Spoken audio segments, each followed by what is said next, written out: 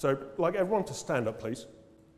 Everybody get out your seats, stand up. Yeah, I'm sorry, fall asleep. This is so important, I want you to read with me, multi-device, multi-touch, user-centric. Repeat, repeat.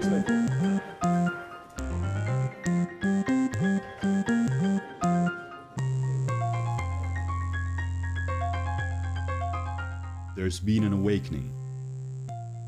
Our concept of society has evolved, and the business landscape has shifted faster than we ever thought possible. The industry of data and analytics is at the heart of this change. Something we need to recognize about the industry that we're in right now. You asked me about what's changed. I think the scale of this market, the size of this market, and therefore the potential of this market is absolutely massive. The digital world just got a lot bigger. Cars, watches, wearable technologies, appliances, TVs, everything is connected, or this or next year will be connected, anything that's new that's coming out. The landscape is becoming more and more complex and difficult to track in the digital analytics space. How does digital analytics really be digital analytics? How do we move beyond websites and mobile apps, which is kind of where digital analytics has been, into everything else that's connected? And this is the year, I think, where it's really going to be the breakaway year for the Internet of Things, for connected devices. This means that right now we can have more signals, more data points that tell us, in combination with our empathy, how users want to consume our services, want to consume our products, whatever device they're using, wherever they are, whenever they are. That's exciting, and it's exciting because it's right now. That's a hugely important change, that we get used to that and start thinking more about it. It is the multiple device issue has made this very, very obvious to us all that that's what we need to consider. We're living in interesting times where the whole connected world is changing rapidly. As analysts, we now have to rethink how we approach this new paradigm. Telling the story, delivering the actionable insight, and taking the action, that's where data becomes the competitive advantage. Data is an asset, but they don't use it like an asset. It would be like buying a machine or inventory of products and putting it in a warehouse, but never using it or never selling it. You wouldn't do that. You wouldn't invest in an asset and then not use it. I think if we fail to recognize the pace at which the users are moving, if we get behind the mobile curve anymore, then that's a huge risk. I think inactivity and fear and still relying too much on opinion rather than using this great tool of data, this great asset of data, and using it in the right way. If we're still destined to deliver reports and expect that that is what is going to drive change, that is what's going to drive the cultural change top down, then we're going to fail there. And the threat is, if you don't start getting some value from it, at some point is somebody going to say, oh, well, then we shouldn't do the analytics. We shouldn't collect the data because we're not using it. Should you? Maybe we should all just go home and not do analytics, which I think would be bad. The problem is not collecting data, the problem is the lack of using the data. But what does it mean to use the data? You need to slow down. You need to humble yourself. You need to constantly rethink your approach to keep up with the pace of change. The next step is people become more critical towards the data. So it's not just about getting data, it's about getting data that's actually meaningful to your business. And that's a big challenge. Who will survive? I think it's going to come down to data. The difference will be he who has the best data wins. And what I mean by that is everybody at CES, like the world's kind of biggest technology show, talked about data. Every session was about data. If you went to a session it was about one thing, it inevitably became about data. And the thing they were talking about, though, was data about people, which is not bad data, it's definitely data, but they were missing two kinds of data. The connection between marketing and communications, and data about how the customer uses the thing. People weren't talking about how do we improve products by understanding how they get used.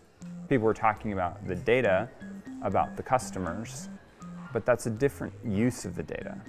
So just like we do analytics on a website to understand how people use the website so that we can make the website better, digital analytics should be analyzing anything that's digitally connected to understand how it gets used so it can be made better.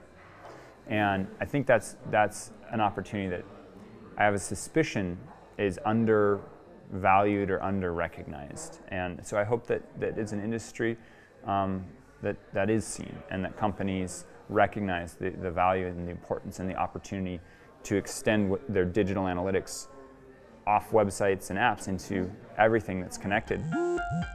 It's a chain of events that we have to be very aware of, saying that things are no longer separated. It's still the same customer that sees the ad, that clicks to the website, that researches the product, that goes and buys it, and then uses it. It's the same customer through that entire journey. So we should be measuring everything from the ad through to the last day that they're using the product. And very often we see very ambitious things when it comes to analytics without the data actually having the same quality. So data governance is about at all time ensuring that your data is in order. Because if it isn't, it's like having a compass that isn't aligned. You might be going in the complete wrong direction. At the end of the day, data that will win and what will differentiate you from everybody else is if you're solving problems for people, ultimately. If you solve human problems, what that will do is it defines and retains your market. Every business or organization on the planet exists to solve a problem for somebody. And if you don't solve a problem for somebody, you might get funding for your startup, but you're not probably going to go anywhere. And if you fail to solve problems or keep solving problems for your customers and making their lives better, then you're not going to be around. Of the wearables companies, I think most will fail or will get bought. They're not going to be there. There cannot be that many companies in the industry. Of all the startups that I saw at CES, of which there were hundreds, most of those in a year or two probably will not be around. But I think if we were to look at every single one that is around, we'd see two key traits. One, they have a real market for a real need. And two, they're using data effectively, or more effectively than the competition in what they're doing. And they're understanding this equation, the equation of the digital world and the physical world, and being able to tie this together. And all the big brands that I have discussions with and that I meet know this. They also know that they're very bad at it, and they know that the best place for the ones that have a retail space in the physical world is what happens in the shop. So that's one prediction for the future. I think anyone that has a physical presence will, in the next few years, need to think about how can you tap that as a very key data source and use it in your brand building and your digital dialogues. How do we start to tie more closely the data from the physical world with the digital world? And I think that's the next big challenge. And it's one that's being addressed through more and more devices and connected devices and internet-enabled things. And it's one that, as an industry, we're going to have to deal with. And as have been raised already, and I'm sure will be throughout the rest of this conference, there's a lot of challenges. There's a lot of danger areas. Yeah, I think the biggest threat probably this year is going to be around, continues to be the privacy debate and legislation around privacy. Maybe one of the presentations this week, or maybe something I saw on Twitter quite recently, somebody showing just a really crude thing, which was Google Trends search reporting on privacy, and revealing that it wasn't a major concern at the moment with the public. That could tip. Not huge yet, bubbling away. It only requires something to happen to encourage people to be much more concerned about it. And I'm not necessarily suggesting that it's specific to our industry and tracking or analytics, it only requires something to do with online security to start getting the general public more rattled. And there have been all these shocking breaches in the last year or so. The laws in the European Union around cookies, I don't think that was maybe the best approach to solve the problem and stop the bad players. So in the US we don't really have much legislation at this point, but I think as there are continued discussions about should we create laws around privacy and data, my concern would be that those would be created in a way that would hurt good analytics and wouldn't stop bad analytics. If there is much more of that, and there probably will be, there is a risk that people are going to just generally, suddenly treat it as an issue. Whatever happens, whatever is decided, there will always be and there will always need to be regulation. At the same time, this regulation must facilitate, not impede, this transition to a new, even-handed society whose roots stretch back to the start of the millennium. It's actually really kind of a big year in my mind. It has been 10 years since Google Analytics came onto the market back in late 2005. They sort of have truly become the platform in nature where the challenge then lies up to the imagination of user or imagination of analyst. How do they use them versus the capability of tools? So that's sort of an inflection that tool capability is no more a sort of a barrier to carry out certain analysis. Google, smartly or fully, purely evil, thought, what if we give data to everybody? And I think that thought really is one that changed the digital world immensely.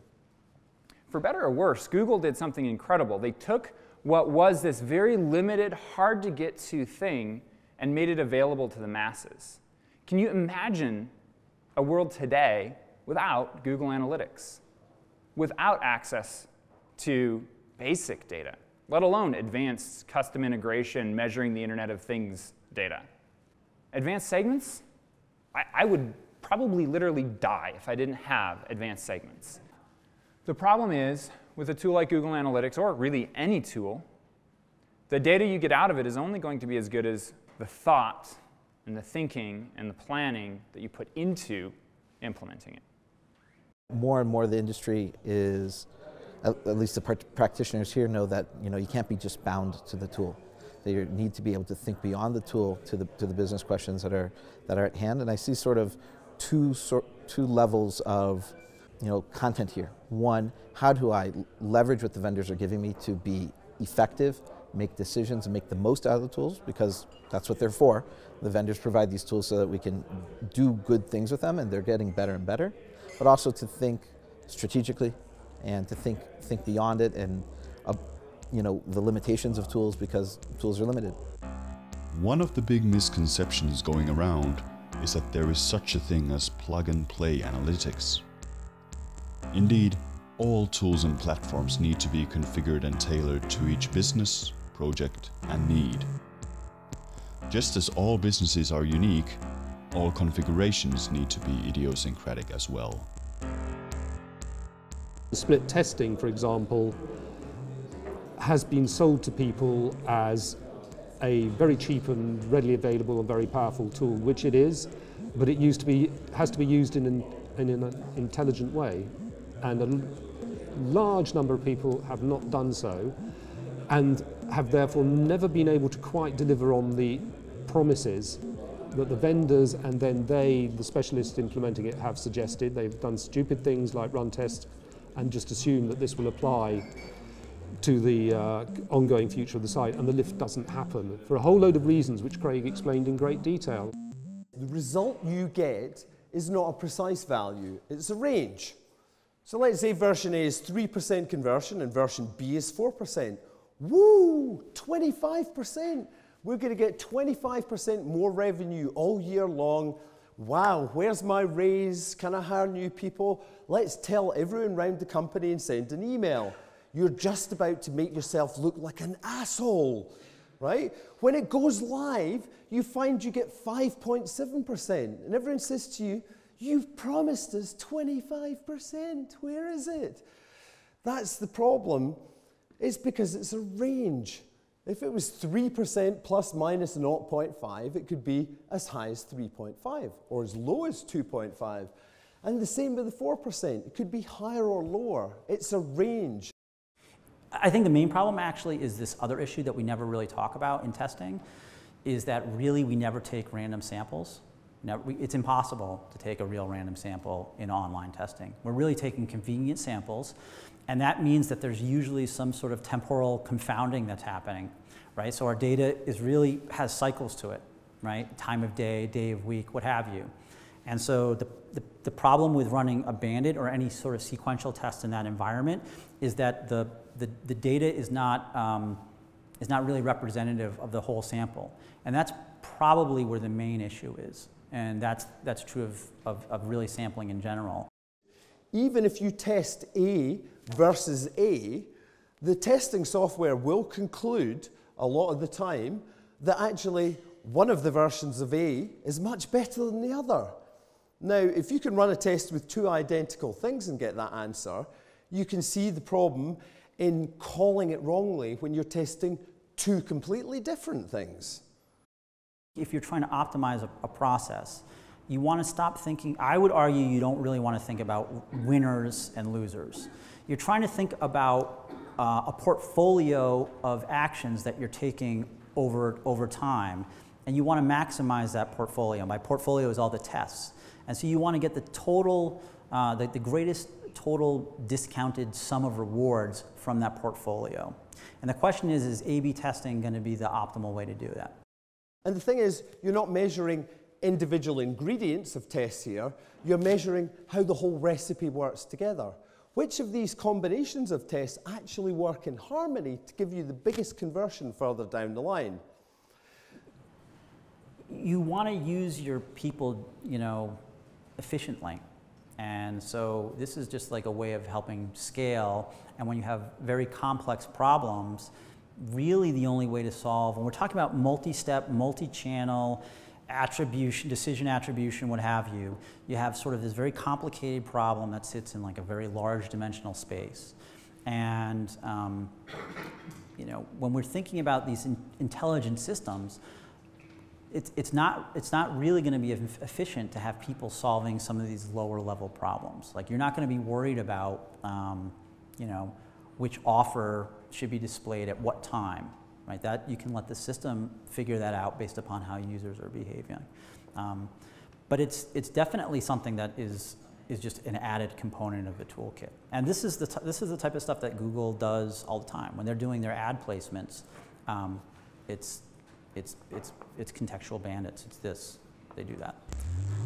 One of the other growing areas we see is marketing automation, where people tie their data into automating the processes because we get even less time all the time because more and more tools in our daily work.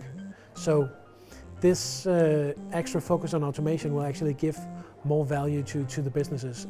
I think in general, the utility of automating some decisions is you really want to think about your decisions in almost like a hierarchy.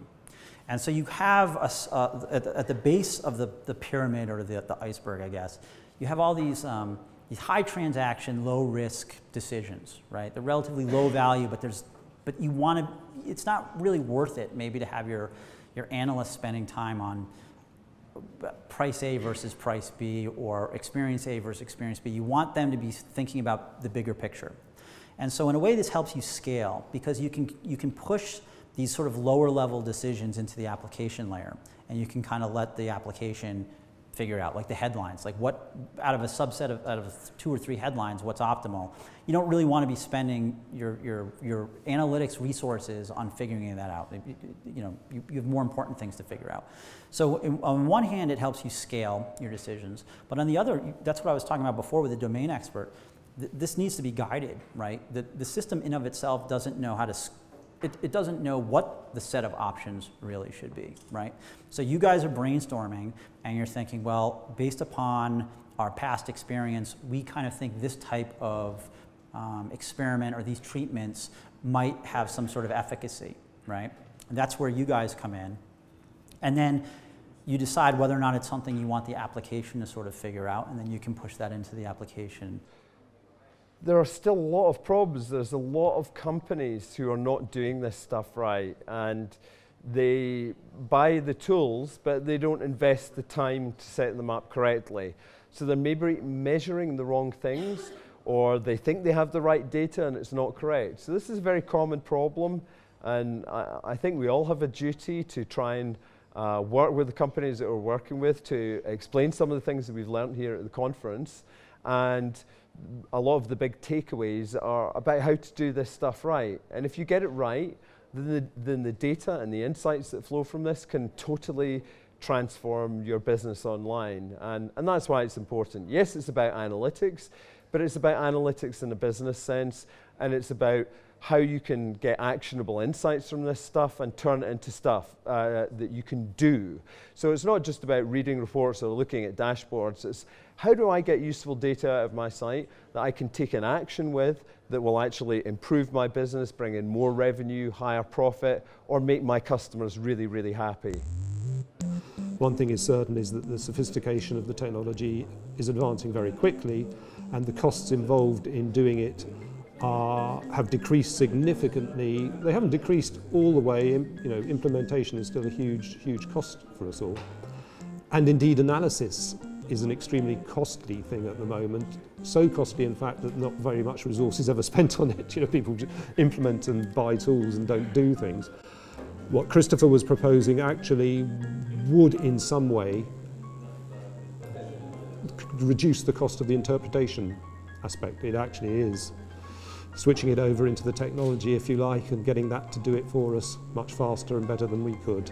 And he's starting to explore not just using our existing data to predict into the future, but also to dynamically use that in real time, using machine intelligence or whatever, to actually start dynamically altering what we're showing to people, what we're offering to them in real time. So using the data to actually drive changes in a way that's not possible at the moment for most of us. He was suggesting that they're already beginning to start doing it. My approach has been from a quantitative approach to say how can we rethink the role of analytics and the role of data in this meeting between brands and consumers. Somewhere in the middle. If you attended the panel we had earlier, I was trying to say some of the same, saying there is all this noise happening between us as consumers and brands today in marketing, in advertising, in all these dialogues, that we as analysts need to have a much better understanding of, and as brands need to be much better at, I don't want to say control, but facilitate those dialogues powered by data. That, in the medium term, seems to me that's the way we're going. And although what Kristoffer was talking about was hugely beyond the resources of most small or medium-sized organisations, I think in time that's going to become much easier to do and cheaper. I don't know how. The Golden Punch Card Contest, I think, is a great part of Superweek. It's a competition. There's a competitive nature, but it's all with goodwill. So all the participants are excited to share, new things. Well, I'm just annoyed that I didn't win it, and I'm not bitter about that at all. The value of the examples that were shown during the punch card, there was a question that was asked on every single one: are you going to open source that? I think 90% of people said yes. I'm going to open source this solution so that we can all benefit from this cool, fantastic thing that's been presented. I was just actually totally blown away, amazed, and very impressed by the amount of innovation that the community that's here, the attendees here at Superweek, demonstrated. The material that was presented as part of the punch card prize, fantastic, so exciting. I saw some stuff there that I was like, my God, this really blew my mind. That was absolutely fantastic. And it is a great demonstration of the collaborative nature of Superweek. All great minds coming together and sharing great stuff. I think this kind of hackathon type thing is really fun, And it makes a difference from, you know, seeing conference sessions to have ones where you have a limited amount of time and you've really got to be good to explain your idea. You know, you have a 5-minute pitch for this, and then, you know, the audience gets to vote on it. So, you know, it's a prize decided by everybody who's here. And yeah, I would say it's pretty hard to win it. One of the submissions that came from my team was automated alert tracking using Google Analytics real-time API, which was, you know, I thought to be a very novel solution to an important problem that was from a real-life case. So I could share that with a community of people who are interested and said, wow, that makes sense to us too. We have similar problems. We need alerts, and a real-time API can do that at scale, and that's valuable. Vendors are sort of waking up with opening up their data model. So with the API, the data is starting to be available very easily. And this critical change is something which I'm extremely happy about, as well as I see it'll open up the boundaries of innovation that was sort of limited to the vendors. But now, with the data model being opened up, which is there, and more people are interested in building the solutions, which are niche solutions, and the market is ready to sort of use these solutions for the specific niche problems that they have. That was a lot of fun to see the breadth and depth of innovation, and you know, the tools that Yehoshua is working on, and Simo's GTM tools. Amazing! It's fabulous. Yeah, here we go. So GTM Tools is a tool set I wrote in October for the Google Tag Manager version 1. This is the publication of the next version, the evolutionary version of the tool set. It works. Hey, we don't have time for that kind of stuff. Yeah. This only works in the new version of GTM. You can do stuff as before. For example, here are all the containers you have in your accounts. There's the visualization tool where you can actually see a D3.js visualization of your container, as you can see now. So the other important thing, you can clone your containers. So you can take a container and clone it through the API into any other account. If there's a naming conflict, so you already have a container with that name, it automatically creates a copy of it. So you don't have to worry about naming conflicts. The UI is a bit better than last time. I'm still not a visual developer, so it's still just based on Bootstrap. As you can see now, this is GTM, so you can see that the new container is their copy of, you know, that's how it works. So you can copy containers from one account to another. Speeds things up a lot. Let me skip forward just a bit. And the biggest thing in this new version is the shopping cart. So you can inspect a container, see all the stuff about it, and then you can pick from different containers in various accounts. Just go on Simo from last night. Hurry up. Click that. Yes, click tags. You can add stuff to your cart, tags, variables, rules. You can add that to your cart. As you can see, there's the cart in the upper right-hand corner. You can find what kind of links these tags have and add them at the same time, because you don't want to add tags if they have triggers and variables. You want to add everything into the cart at once. So you're kind of like you're shopping around for tags that you think are really cool. And once you've done that, you go to your cart page. You can see what's in your cart. You can remove stuff if you want to. And the next thing you can do, is you can clone your cart. So now you've got the stuff in your cart, tags from all these different containers. All the links are preserved, so if they have triggers, you can create a new container in any account and just clone the cart contents into that. So that way you can actually create containers on the fly. Pick cool tags and variables and rules from other containers, what other people have or where you have access to, and combine them into GTM as a completely new container that should work right away. The last thing is you can save the cart. So let's say you have your cool container now in your cart. You have all these different tags, and you know you're going to reuse this in all your different properties later on. You can save the cart in a thing I call the asset library, which you can find in the main navigation up there. Hold on, let me just empty the cart first. That's right. Well done. Go to library. No, up there. That's it. Click it. Now you can see these are my stored containers in my library. They're user ID based, so I only see my own ones. I can visualize again what was in this saved cart. I can see it right now. Just press it. Come on, guys. And here's another. Now I can see what I had just saved. So I can actually maintain a database of my favorite containers. My three favourites were Simo, who has always been doing cool stuff and giving stuff away that saves millions of hours of time around the planet, and I have total respect for that guy. Simo's done a great job. 2 years on the trot. We need to do something about this. We need to respond and do like Simo and really think further ahead. You know, think beyond the end of our nose and look at the horizon. And that's where we should be shooting for. Because that keeps us all on our toes. We're thinking innovatively every single step of the way, and we've really got to push him next year. We've got to make sure that he has a tough time. Yehoshua's idea for debugging the analytics tracking in native apps running on mobile phones is really cool and very clever, and that's something that I'd be very interested in using, and I know a lot of other people would. Raise your hand if you have heard of mobile devices. Everyone. Okay. Raise your hand if you have heard of apps. Raise your hand if you think that it may be important within the digital analytics stack to track mobile devices and apps. Raise your hand if you have ever tried to debug them. A few. It's a pain in the ass, right? It can be really difficult to debug mobile devices and apps. So we came up with the solution of a hardware-based, super easy app debugging. Okay? I'm going to show an example of how this works in real time, assuming the internet does not fail me. Okay. Basically what I'm going to do is connect to my little hardware device.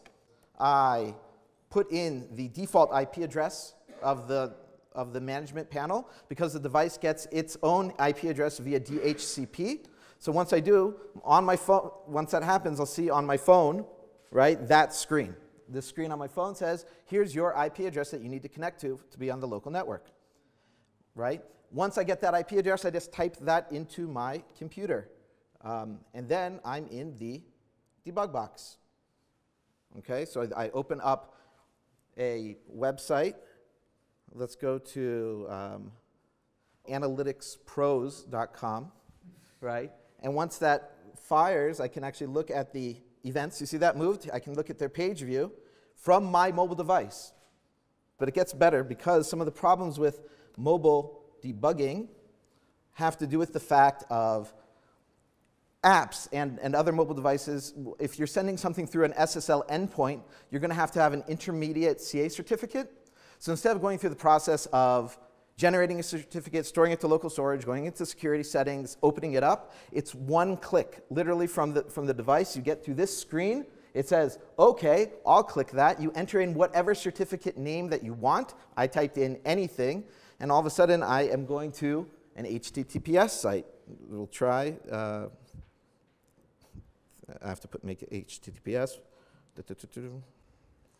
OK. I go back to the debugger. And in real time, we are now seeing hits to that endpoint in HTTPS, bypassing all of the headache that you would need to do. Okay, so it's loading, 90%. Right, so assuming they have a good internet connection, you can debug your apps in real time from any mobile device, apps or HTTPS. Here's my mobile device. I have a page view, a timing hit. It's all there. And this is over a secure endpoint. If you really need to debug well, right, don't just send those apps to the UAID that your apps are going to everywhere and then have to filter it out and figure out what is your debugging session. Forward your hits to any property that you want. Just type in the name of the property, start forwarding, and then all of those hits that are coming from the app that are programmed to go to one place are going to exactly where you want it to go. Another problem that we had when we were debugging devices for a large grocery store in Israel, it was that somebody, let's say that they were in Spain trying to debug this thing, they couldn't access it because it was over a VPN. It said it can only work if you are in Israel, right? So with VPN routing, I can connect to wherever I want. So debugging apps with the need for VPN, hit forwarding, real-time SSL, getting away of all security on a piece of hardware. And Ivan also showed some technology that allows you to track walk-in store visits or appointments with people and connect the website promotion with the outcome in your retail store. And it's a very simple little system, very well thought out, and I actually thought it was wonderful. What we came up with is how to measure offline conversions for small shops, like with walk-ins only, they have the website, or the rentals, they receive orders through telephone. So that's the problem, how to measure these kind of conversions, how to transfer this data to either AdWords or analytics to measure the effect of the website, what happened on the website, how it translates to really some sale. Solution, actually, yes, we will use the measurement protocol, we will send some data to AdWords, conversion data to AdWords. It's not that easy. We think of the plugin for the WordPress. So it doesn't suit any kind of big business because it's based on some sort of coupons or small data information. So what we have, this is the problem, there is no data sent to analytics or AdWords. So we are going to do that. Basically, this is the solution. It's a three-part solution. We have the configuration on WordPress, tag that we put on the articles page or post page, and we have a backend page for entering the data for the people in the shop. So we have this situation, the client calling or arriving, bring unique piece of information. This is the key element that will, let's say, allow us to send the data to AdWords and analytics. So we need two people, client and the person recording the data. We thought of something called EasyID. It's something, a piece of information. It's a text part and the number part, which is generated inside WordPress. So it's easy to remember, and it's a process that you should look like. User arriving website, entering the sales funnel, arriving at the page that does have some sort of information. In this case, we have something called Milk21. It can be any kind of combination, but it's sticking to session of the person. And we have, let's say, conversion window of 10 days or 15 days that we correlate with also data in AdWords. So some time passes, 1, 2, 3 days. Person arrives at the store, or let's say calling by phone, claiming his, let's say, discount with this specific code. Person at the store or just enters the WordPress at a specific page, puts the code and pushes submit. And that's it. Well, last night the bonfire was lit, and we took all the music gear outside and we're playing DJing, and then we carried on with the party in the hotel until really late. So I'm going to need a rest when I get home, because I have been working so hard and also talking to lots of people, but we've had fun together, I've not had enough sleep. I go home to my wife and she's going to ask me, how are you? I'm tired, I need a rest. Well, it's been one of the craziest years of my life, and I can attribute most of that to Superweek. You probably don't even know this, but it was my first conference in analytics in Europe. I met all the nice people who are here this year as well, and I made a lot of contacts. I've been doing a lot of conferences last year.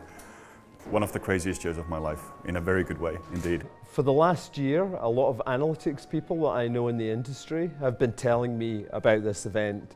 And this year, I wanted to see for myself why it was important. I think one of the biggest things that I discovered was here, right now, in Hungary, has been the largest concentration of analytics brain power that I've ever seen at any European conference. Here, I've had deeper conversations with more people about stuff that's really important to me. So coming here in one place to find all of those people, to get really high quality presentations, to socialize, to meet new people and make new contacts, it's been absolutely vital. And I'll definitely be coming again next year. Superweek is able to provide a lot of good feedback, you know, both on when people are presenting products or ideas. And it's a very open community in terms of being able to share, hey, this is the things I'm doing now, what do you think about that? And this is a conference where people can get together and help each other and provide, you know, criticism and feedback. I come here and always go away having learnt so much from different people. And one of the great things about Superweek is because we're all together in the one place for 3 days, the exchange of information outside of the actual sessions is the biggest value. In my session, I added into the slides systems that some people have been describing to me that I heard about around the bonfire last night. You know, I went back from the bonfire, went and looked at the demo of a new sort of feedback system. I was thinking, this is really good. These guys in Poland are producing something that's really interesting here. This is fascinating. You learn about things like that so much quicker here than you do than just relying on what you read, see on Twitter or happen to come across. It's a wonderful, wonderful place for that. I've loved being here. It's been fantastic. It's an amazing hotel on a mountaintop, and they've really looked after us very well. The food, the coffee, absolutely everything's been great. So, you know, I feel like I've had a holiday, but also my brain has taken a serious pounding, you know, so that's good. If I've come here and I'm working in this industry and I feel my brain has been stretched, then, you know, everybody who's working in analytics should come here and have their brain stretched. That's for sure. Well, one thing that I appreciate about Superweek is the openness and camaraderie, right?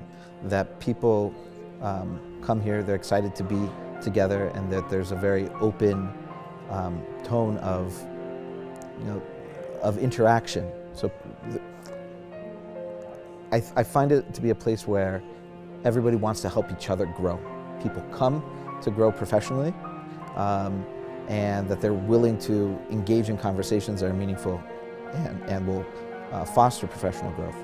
Be part of this community of digital analytics that is taking the last decade forward into the next decade, and is going to be part of what I think is going to be a really amazing level of innovation, level of change and value for businesses, and really key in being part of making the world a better place by helping companies to use data to solve problems for their customers more effectively.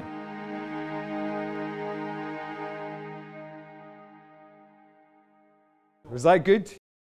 Yes, brilliant. You got some good quotes. Cut it any way you like.